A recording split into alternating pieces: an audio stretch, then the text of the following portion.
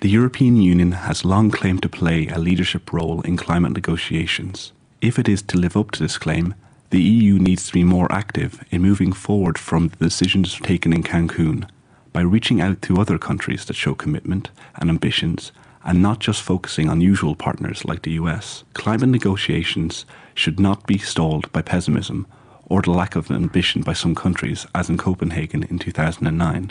This year, we must take concrete steps towards a global agreement to combat climate change. With Europe taking a lead role, we can get there.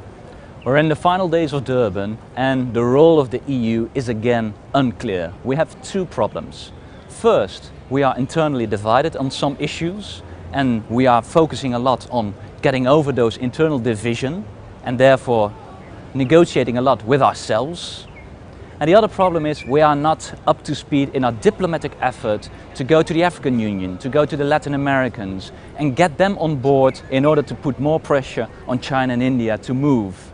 So diplomatically we need to get far stronger and of course our internal division needs to get rid of. We need to solve that.